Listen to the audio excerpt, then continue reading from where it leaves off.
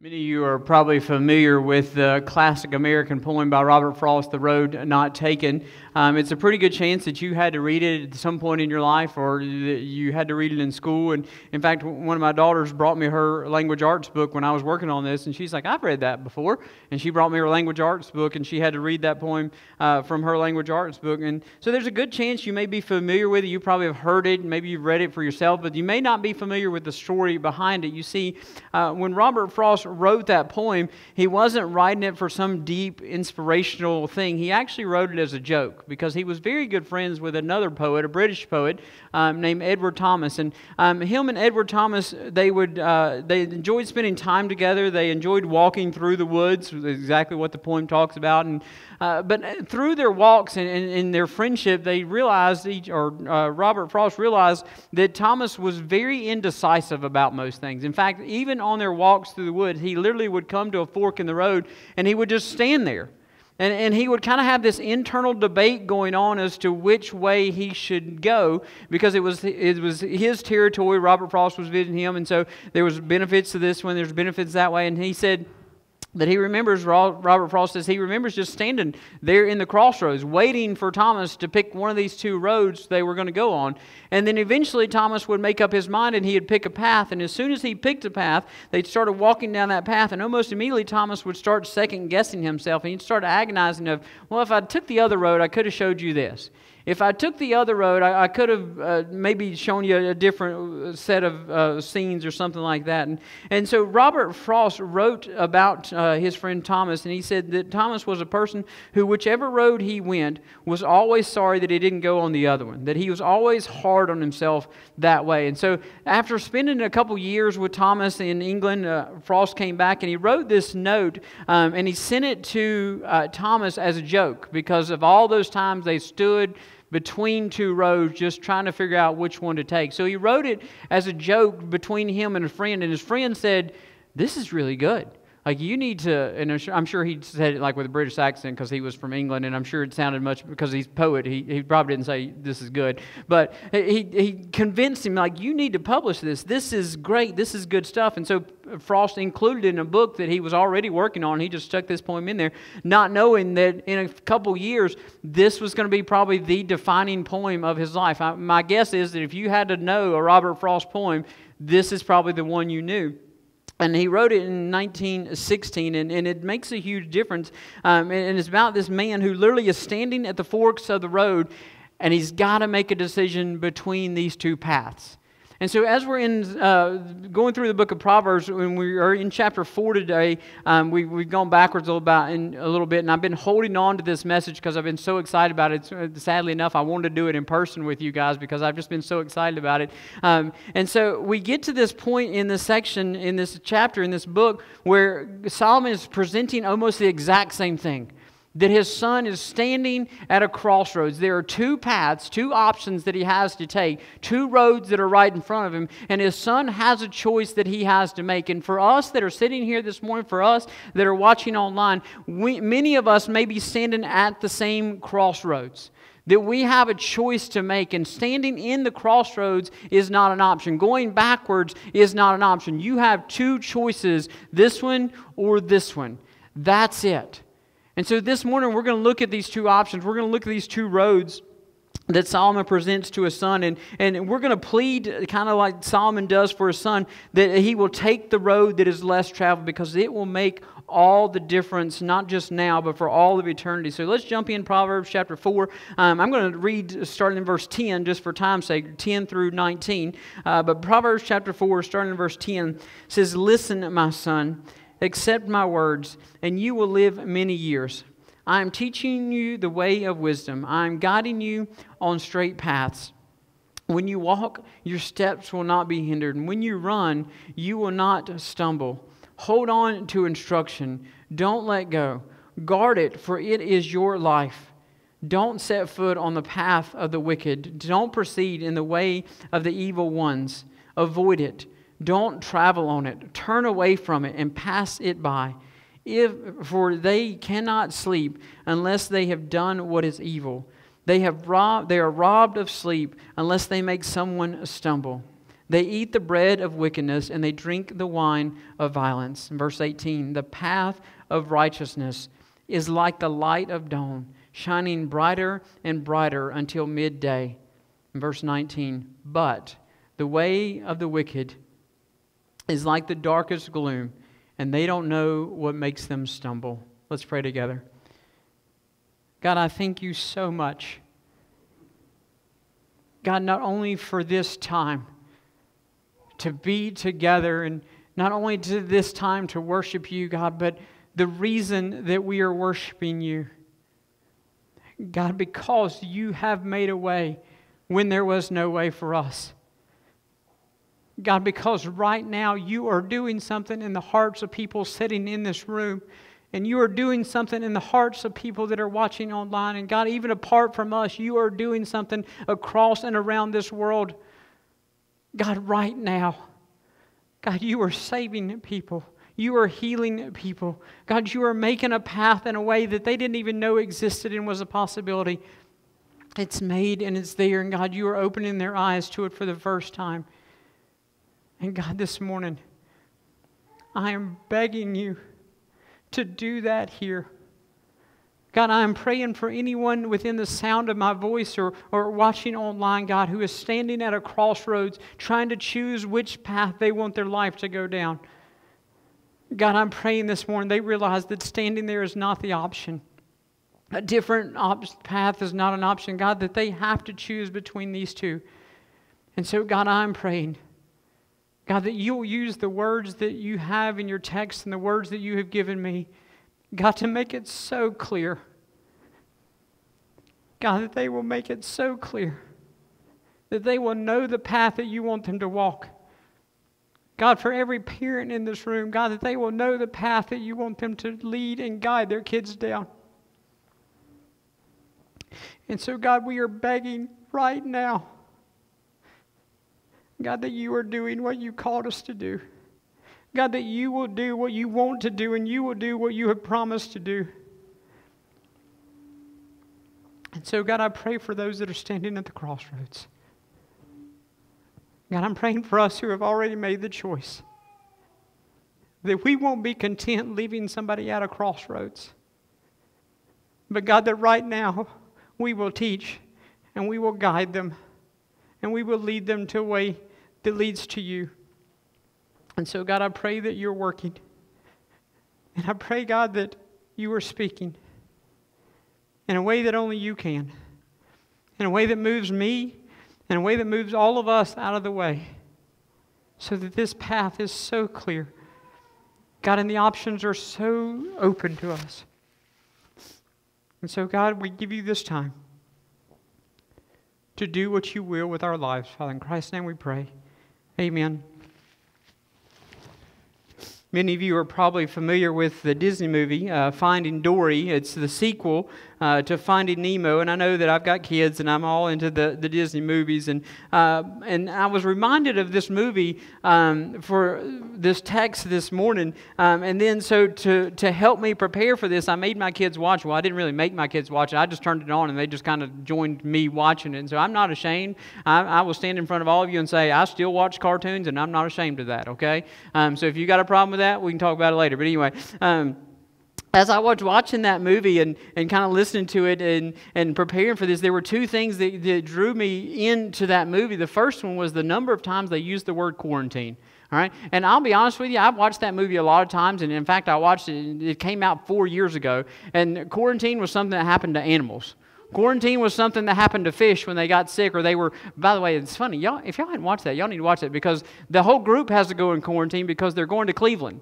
My kids watched that 4 years ago when we were coming to Cleveland. They're like, whoa, they're coming here. And we had to explain to them, no, there's not an aquarium in Cleveland that they're going to.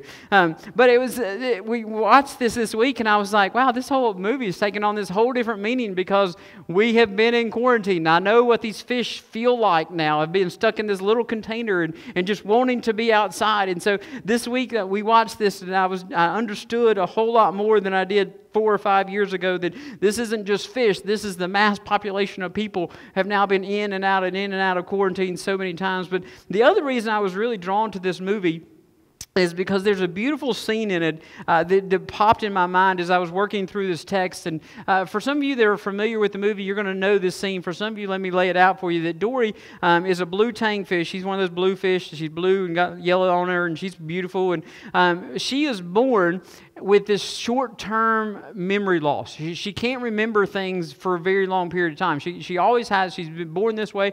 And so her parents, being great loving parents, they're always trying to come up with ways that help her remember things. And so they'll come up with sayings, they'll come up with rhymes, they'll come up with songs like "Don't go near the undertow" and stuff like that. And they'll come up with all these things that will help her remember things and help her remember kind of not just importance, not just stuff, but like things that will help her survive. Because one of their biggest fears is that she's going to get lost. One of their biggest fears is she's going to go out and play and not be able to find her way back home. And she's just going to kind of wander around in this aquarium that she lives in. And so her parents come up with this genius idea of how to fix this problem.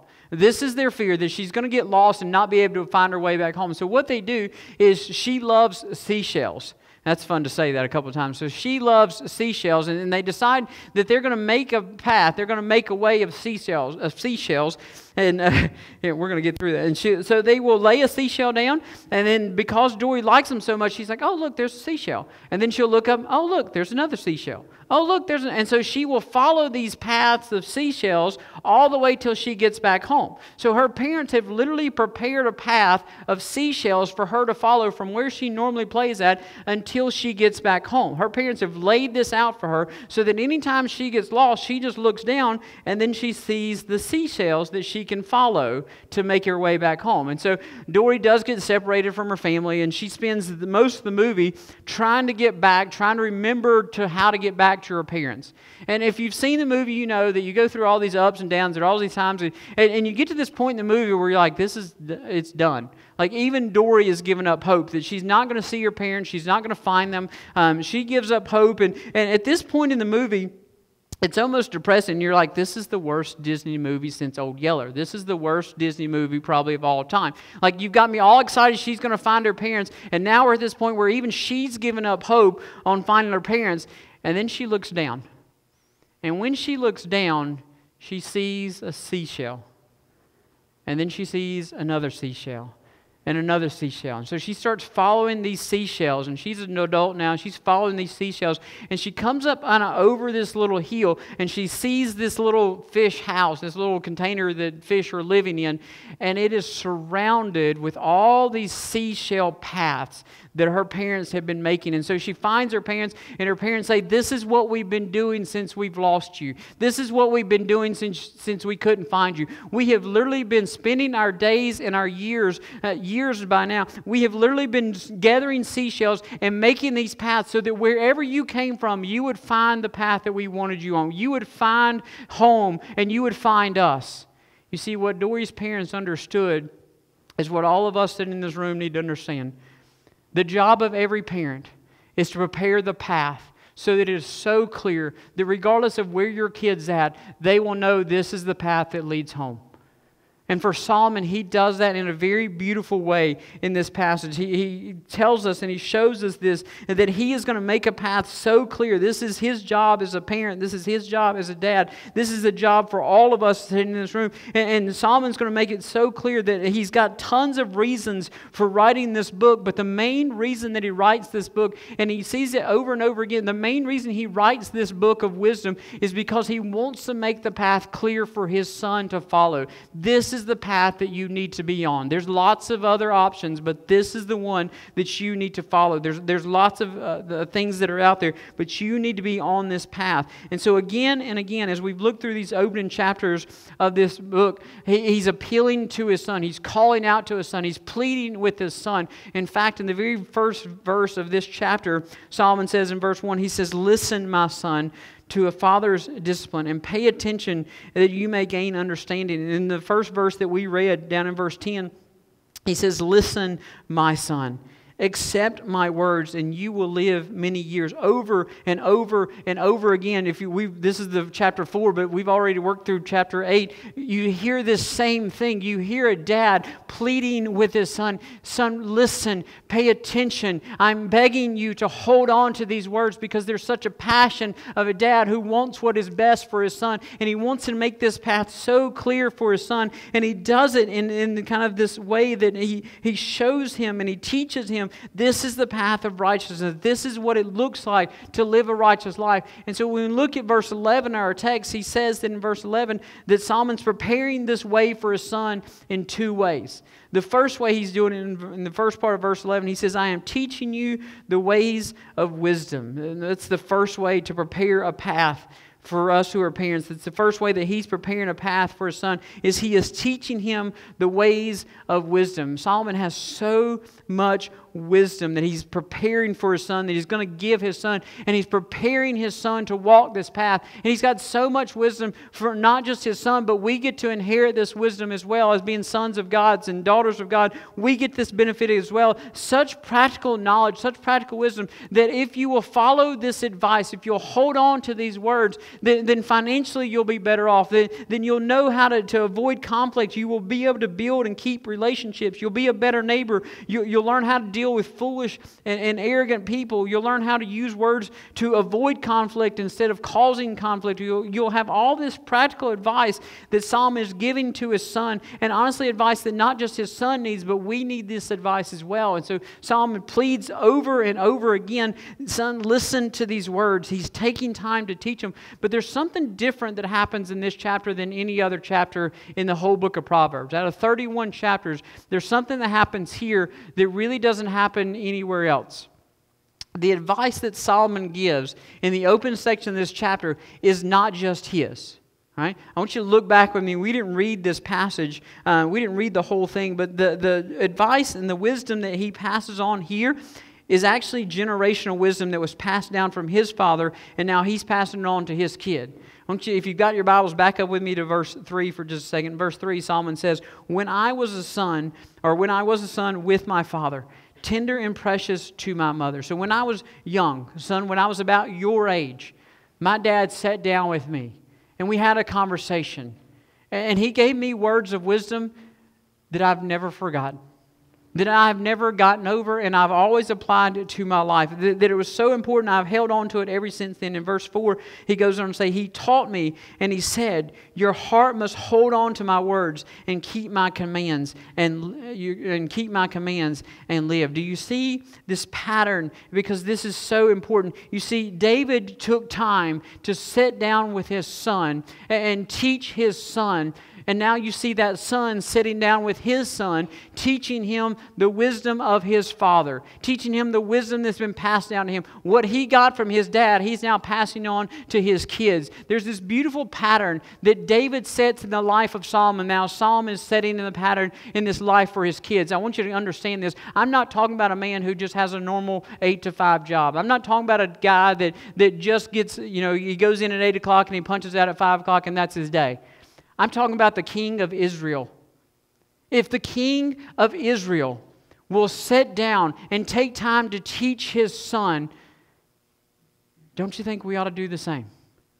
You see, what we got to understand is that David doesn't defer this responsibility to anybody else. He could have. He could have said, "Listen, son, I've got so much to do right now. I've got wars that are going on. I've got battles to go fight. I've got all this stuff going on. I've got to manage this kingdom. I've got thousands, almost millions of people all depending on me." And so you've got this education. You've got other places you can get it from. In fact, go talk to somebody else.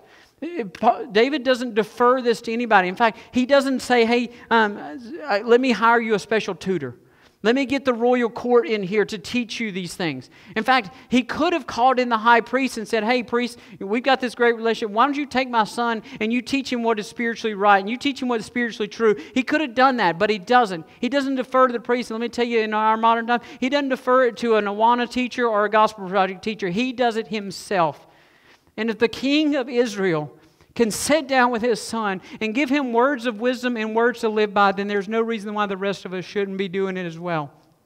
You see, he sets a pattern for his son, and he sets this pattern for his son to live by that now he is passing on. He's not only preserving himself, he's not only preserving his next generation, but he's preserving his entire family line, because the wisdom that he passes on to his son gets passed on to the next generation. And here we are thousands of years later reading this exact same wisdom.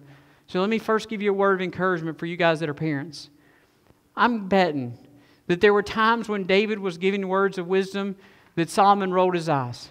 I'm guessing there are times when David was giving words of wisdom and Solomon said, Dad, I know this stuff. I'm betting that he was just like every other teenage boy and every other teenage girl in that time, that he's like, Dad, you don't know what you're talking about. Dad's dead and gone when Solomon writes this passage. But the words are there. And so let me encourage you as mom and dad. I don't know what the attitude you get from your kids. I don't know if they know it all by now or not, but the words that you say, they're there. And they sink into their heart. And they are there, and they will pass those words on to their kids, because it's not just the words, it is the reality that's there. So I'm going to share with you that over this past week, I have thanked God so many times that I had parents that took time to teach me and to set practical wisdom in my life, godly wisdom in my life. I had parents that set a pattern for my life and set a pattern for me that I'm going to pass down to my kids. And I realized that not everybody in this room and not everybody watching online, I realized that not everybody had that same situation. I realize that for some of you, your parents were the last example for you. I realize that for some of you, your parents were the exact opposite of teaching you wisdom and godly wisdom. I get that. I understand that. And so I'm so thankful that I had that experience, and I wish everybody had that same experience, but here's what I wanted to get to. It doesn't matter if you had that experience or not, because you can be that experience. There's not a grandparent or a parent sitting in this room. There's not a grandparent or a parent that's watching online that you can't be the first of the generational wisdom, that you can't be the first one to sit down with your kids, or maybe skip a generation, sit down with your grandkids, and you say, this is the wisdom of truth. This is the word of righteousness. This is what God has told us, and this is the important stuff that you need to pattern your life on. There is nobody in this room, regardless of what your parents did or didn't do for you, that you can't do that for what's coming after you. Maybe it is you that's going to be that first generation that starts the generational wisdom for the rest of your life and the rest of your kids' life. It is our job as parents to prepare the path for our kids and to teach them what wisdom is and what God is and what godly wisdom looks like. And we can't defer that to anybody else. It is our greatest responsibility to take the time. And if the King of Israel can do it, then why can't we? It will set our kids on a path that will set them for the rest of their life. You see, but there's more to it than just teaching them. Because if we're going to teach it, we got to be willing to live it as well. You see, there's one thing to talk a talk, but there's a whole different thing to walk the walk. That second thing that Solomon does in preparing the path for his kids is that he walks this walk. And we see it in verse 11. That we read the first part of it. He says, I am teaching you the way of wisdom. I am guiding you on straight paths. You see, a different translation says that I've led you on the path of the upright. The Hebrew word there, it's a beautiful word. It could be to lead, it could be to guide. But one of the big pictures that popped in my mind, and this is a good translation of the word, is that this is someone who steps on something to bend it out of the way. Right? And the reason that resonates with me so much is because I've told you guys before, I grew up doing a lot of hunting and coon hunting. And so you guys that are hunters, and maybe some ladies that are hunters, I don't want to discriminate either way. If you've been in the woods, you know that there are thickets in the wood. There are places in the woods where there's just so much brush and there's so much undergrowth and there's briars that just grow so thick that it's hard to get through those areas of the woods. Now, if you're hunting in the same area all the time, you know those are kind of there. Hey, there's a thicket over there, so let's go around it. But if you're hunting in an area you aren't familiar with, or maybe you're hunting in an area where your dogs are literally on the other side of that and you can't go around it, the only way to get to your dogs, or maybe sometimes to get back out, is to go through it.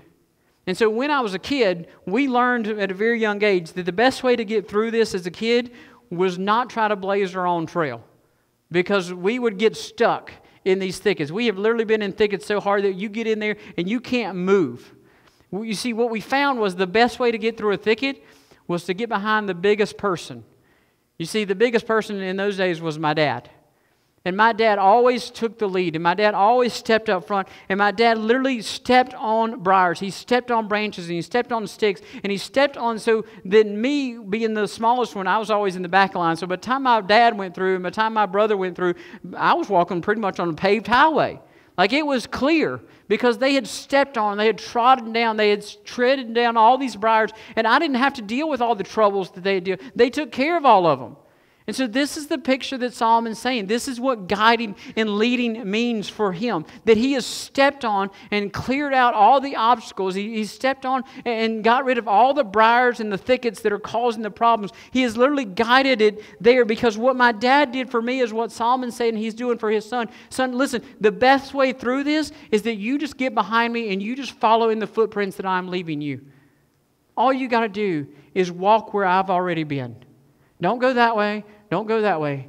Just get behind me and just stay behind me and just follow right in the footprints. Follow right in the footsteps that I'm laying down for you. And if you will follow these footprints, your life will be so much easier. See, that's what it is to guide, and that's what it is to lead our kids. It is to clear a path before them, to leave footprints for them to follow, so they know this is the path that I need to go on. You see, so many of us, and I'll throw myself in here, so many of us as parents, we are so guilty of trying to lead from behind. But you don't guide and you don't lead from behind. You have to do it from in front of them. Well, here's what I mean by that. So many of us want to guide and lead from behind. We want to nudge our kids in a certain direction. We want to push our kids into a certain direction. We want to shove them down this path. And instead of shoving them down a path, nudging them down a path, trying to get them to go on that path from behind, what Solomon says is, listen, you'd be much better off if you were on the path and you turned around and you said, hey, come this way. I've already made this path for you. I've already cleared the path for you. Just walk where I've walked. I've already been here.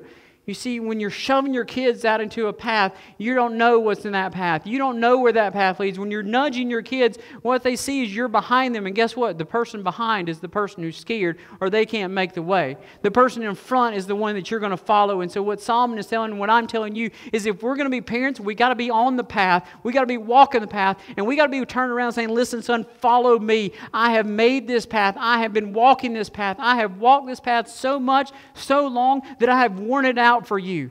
It is clear what you need to do, that you need to walk this path. And so instead of us nudging our kids to the Bible, we need to be in the Bible calling them to it. Instead of nudging our kids to come to church, we need to be the ones in church calling them to come with us. We need to be the ones walking the path, calling them, come follow this path that I'm on. You see, we're not going to get our kids on the right path by nudging or pushing them from behind. We're only going to get them on the right path if we lead from in front. If we're the ones that are on the trail and we're calling out to them, come, this is the way, this is what you need to do. And so I want to ask you as parents and grandparents, is your walk and your talk matching each other? Because I got to tell you that if the path you're talking about is not the same path that you're walking on or living on, then your kids are never going to be on the path that you want them to be. You see, if we're going to talk about a path, we got to be on that path. If we're going to tell our kids that church is important, we better be in church ourselves. If we're going to tell our kids through Awana and through Gospel Project that this word is truth and this word brings life, then guess what? We better be in this word ourselves. And I know I'm sitting here talking to a bunch of people that are in church. I'm sitting here talking to a bunch of people that are sitting at home, and you're watching church together, and I get that. But guess what? I don't see what goes on at your home. You know who does? Your kids do. Your kids learn really quick whether the talk that you talk is matching the walk that you're walking or not. Because if not, you're never going to have a kid who walks the path and the path that you want to be on. There's a song that Casting Crowns wrote several years ago called The Slow Fade. And one of the lines of that song simply says this: be careful, little feet, where you go, for it's the little feet behind you that are sure to follow. You see, your kids aren't going to hold on to the word you say. They're going to follow in the footsteps that you walked. And so if you want to prepare a path for your kids that will lead them to righteousness, if you want to prepare a path for your kids that will lead them into salvation, then you can't just talk the talk. You got to walk the walk. And you got to prepare them a path, not just by teaching them, but you got to do it by leading them and guiding them, by being on that path in front of them and say, here it is, come follow this path. You see, our job as parents, the greatest responsibility we have is to prepare a path for our kids. And we're going to do it by the words that we say and the life that we live. Robert Frost's poem, The Road Not Taken, I read it several times this past week and several other people's opinion of it. And one of the articles that I found pretty interesting, and I never really thought about it until I read this article, is that this is probably the most misread and most misunderstood poem in American history. And it's especially true now because there are so many people that will use this poem and taglines of this poem because we live in this blaze your own trail mentality. We live in this time, in this world, that you just have so many options and you don't even have to choose an option. You just make your own option. You just make your own path. And so we live in this mentality, in this world that we live in, that there are thousands of paths. And in fact, if you don't like the thousands of paths out there, millions, billions of paths, make your own. That's the path that you should be on. And so there are folks that say the road that's less traveled is because nobody travels it, because it's your individual path. But do you realize that's not what the poem is about at all? Do you realize that when the man comes to the yellow woods, how many paths are there? There are two. There is not a third option. There is not an option of blazing your own trail. In fact, he never talks about blazing your own trail. He never talks about following your own light or following your own God. He never talks about anything. He's simply talking about these two roads that are in front of you, and you must choose between one of these two roads. That is the only options. It is this option or this option. And standing in the intersection is not an option. You have to choose one of these two. And you're one traveler. You cannot choose both of them. You have to pick one or the other. You can't walk down the middle and say, I'm on this one. You can't walk down the middle and say, this is the path I'm choosing. There is no third option. Robert Frost in the poem presents these two things that are right in front of you. And Solomon, in his words of wisdom to his son and to us, presents the same situation. You don't get multiple choices. You don't get multiple options. There are not 7 billion roads for 7 billion people. This is not a blaze your own trail or pick your own path. This is not make your own options. This is there are two. And so you need to look at these two paths and you need to figure out which of these two paths you want to choose, because there's a path of righteousness and there's a path of the wicked. And there's these two options. That is it. There is nothing else. You know what there's not? There's not a path of good. There's not a path of, I'm better than them. There's not a path of, I'll be close. There's not an option for that. There is the path of righteousness and a path of wickedness. That is all that there is. And so the choice is between those two. And so Solomon spends the next couple of verses giving us more of the characteristics and the destination of these two paths. And first he gives the characterization of the righteous path. At the end of verse 11 he calls it the straight path. And a different translation would say the path of uprightness or the upright path. And he says that this is the path he wants his son to take. This is the one he wants to lead him on and he wants to guide him down. And in verse 12 it says, when you walk, your steps will not be hindered. When you run, you will not stumble. You see, this is a path that's well worn down. This is a path that has had folks following it and going down it for years. This is a path that is firm and is solid and established. This is a path you don't have to worry about things causing you trouble, because people have already walked this path. People have already gotten rid of the rocks and the stuff that's in your way. And so you've got room. You've got the opportunity to run as fast as you want to down this path, because this path is safe. This path is secure. There's stability and there's security on this path that's not anywhere else. But I want you to understand that he doesn't say that this path means that all your troubles fade away. Because in the very next verse, in verse 13, he goes on to say this about the path. He says to hold on to instructions. Don't let go. Guard it, for it is your life. You see, this path is well worn. This path is well established. It is firm. It is solid. But this path requires work. This path requires consistent work on your behalf. Because if you're going to hold on to something, it doesn't mean that you just put it in your arms and you just hold it there. It means that you're grasping it. You're holding on to it. The other word is guarding it.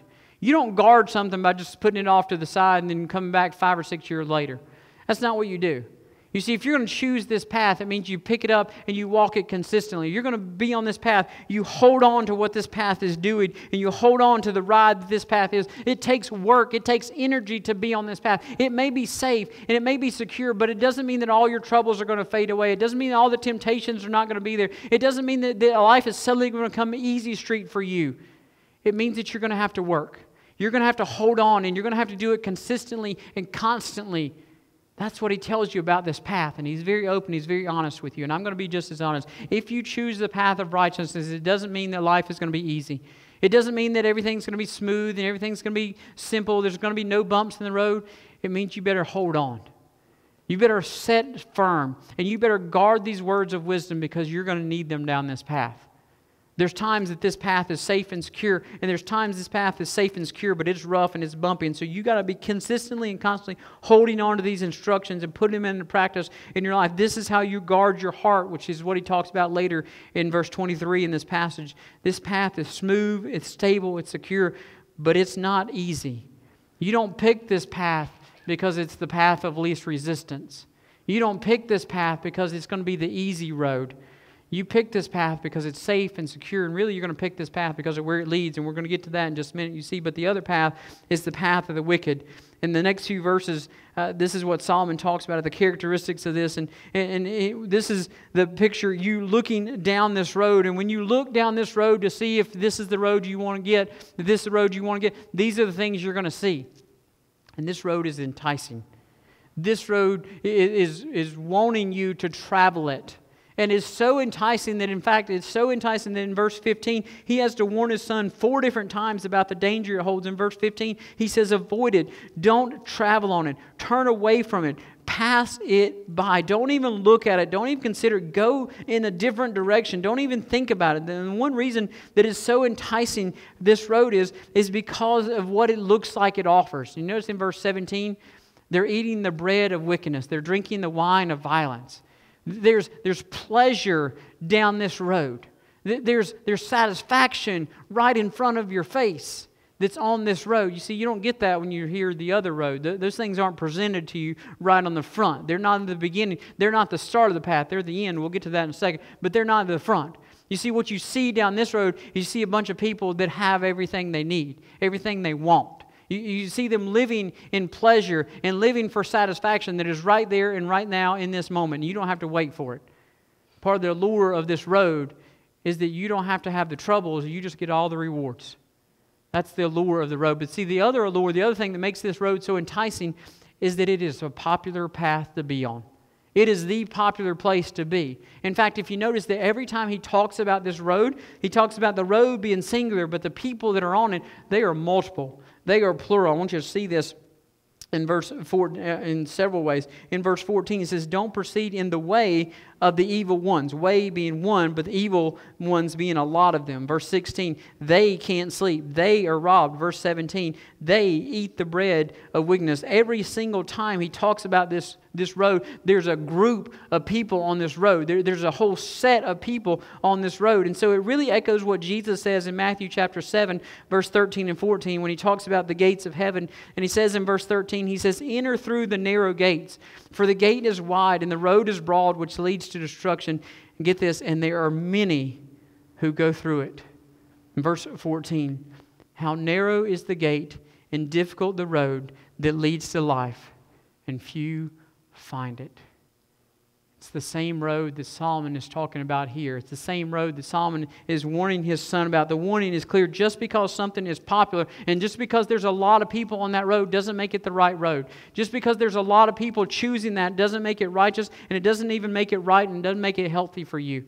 Just because a lot of people are picking that doesn't mean that's the right choice. You see, the last characteristic of this road is that even if it looks promising, it is actually a deception because it's addictive and it never fulfills what it's given you. It never fulfills the promise that it says. In verse 16, he's talking about the people who have chosen this road. In verse 16, it says, but they can't sleep unless they have done what is evil. They are robbed of sleep unless they make someone stumble. You see, they got the bread of the wickedness, they got the wine of violence, and they've got those things, and those things are what enticed you to be on. There's all this satisfaction, but you notice they're the ones being robbed. They're the ones losing sleep at night. They're the ones who can't sleep unless they're doing more, and they're doing more wickedness. And so what they started with this, I'll just take this little drink, I'll take this little sip, all of a sudden they're losing sleep, and they can't get enough of it. They're losing sleep, and so the promise was you'll be satisfied. You'll have everything you want. Everything you need is right here on this road. And then what does it do? It just leads you to, you don't get it. you don't get the satisfaction, you don't get the gratification that you thought you were going to get. You're going to lose sleep at night plotting revenge. You're going to lose sleep at night trying to get even. You're going to lose sleep at night trying to figure out how to act more evil than you are right now. You're going to lose sleep at night trying to catch up on the latest gossip on Facebook or Facebook or Instagram. You're going to lose sleep at night trying to satisfy your deception and satisfy your perversions that are going on. You're going to be finding out that you are more incomplete then than you ever were beforehand. But by the time you do it, you're already on the road. See, that's not what we see at the beginning of the road. What we see is satisfaction, but Solomon's given this warning that you need to pay attention not to the beginning of the road, but you need to pay attention to what's at the end of the road. See, this is the greatest lesson of the book of Proverbs that emphasizes over and over again. It's not just to look right in front of you. Look beyond that. Look at where this is leading you down. Right? Warren Wiersbe says this. This says, the wise man always checks the destination before he buys the ticket. And this is what Solomon is making clear. These two paths lead to a destination. And you don't need to be concerned as much about the path as where these two destinations are. You don't need to be concerned as much about what the road looks like as much as where these two roads are leading. And so in verse 18 and 19, he tells us the destination of the end of each of these paths. And this is, before you make these choices, you need to see where you're going to end up. In verse 18, he tells us the end of the path of righteousness. In 19, he tells us the end of the path of wickedness. But in verse 18, he says the path of righteousness is like the light of dawn, shining brighter and brighter until midday. This short path of righteousness. It gets better and clearer with each step that we take. And the reason it does so is because we can see there's light at the end of the tunnel. The reason this light or this path gets brighter and brighter every day is because of what's at the end of this path. And what's at the end of this path is what Jesus says in John chapter 18, verse 12. And Jesus says, and he's speaking to them, he says, I am the light of the world. Anyone who follows me will never walk in darkness, but will have the light of life. You see, the reason that this path gets brighter and brighter and brighter is because the more we walk this path, the closer we get to the light. The closer we get to the light is the closer we get to Jesus, who is the light. You see, the reason this path gets brighter and brighter and brighter until the brightest point of the midday is because at the end of it is Jesus. And the end of it is the one who gives us life. And so at the end of it is a way that there is no darkness anymore. We will never stumble in darkness. We'll never try to figure out another path, because at the end of this path is the satisfaction we've been looking for. At the end of this path is the one who loved us enough to give us this path. At the end of this path is the one who came to the world that is full of darkness to shine a light so bright that we can walk in this light and we can be in this light, and He's going to give us life everlasting. That's what's at the end of the path of righteousness. That's the path that many of you are going to want to choose. But then let's look at the end of the other path. You see, at the end of the other path in verse 19, but the way of the wicked is the darkest gloom. They don't know what makes them stumble. You see, darkness and the darkest gloom is the absence of the light. You've got two paths in front of you. You've got a path that's going to lead you into light and get brighter and brighter every single step you take. And then you've got a path that's going to lead you completely away from that light. In John 3, verses 19 and 20, it says, then this is the judgment, that light came into the world, and people loved darkness rather than light, because their deeds are evil. Verse 20, for everyone who practices wicked things hates the light and avoids it, so that their deeds may not be exposed. You see, this morning there's a chance that you have to choose. This morning you are standing at a crossroads, and you have an option to choose a path that's going to lead to light and a path that's going to lead to eternal life, or you have one that's going to lead you away from God. And you're going to make that choice because you either love God or you love darkness. That's the only two options. You see, two roads diverged in a yellow wood, and being but one traveler, I could not travel both. I looked down one, and I saw pleasure and lots of people in the undergrowth. But that path led to darkness, and death was its end. And then took the other as just as fair, and having perhaps the better claim. And though it was steady and quiet, and many called it lame, but it led to Jesus and life to spare. Two roads diverged in the woods, and I took the one less traveled by, and it has made all the difference. This morning there are some of you who are standing at a crossroads in your life. And the crossroads is simply this. Are you going to choose the path that leads to righteousness and the path that leads to eternal life? Or are you going to choose a path that leads to darkness and a path that's going to lead to gloom and away from God? Or are you going to choose a path that gets brighter and brighter every single day and every step you take? Or are you going to follow a path that leads to despair and darkness that just gets darker and darker and darker until you don't even know which direction you're facing anymore? The two paths are all that there are. The two paths are all the choices that there are. Which one are you going to choose this morning? Let's pray together.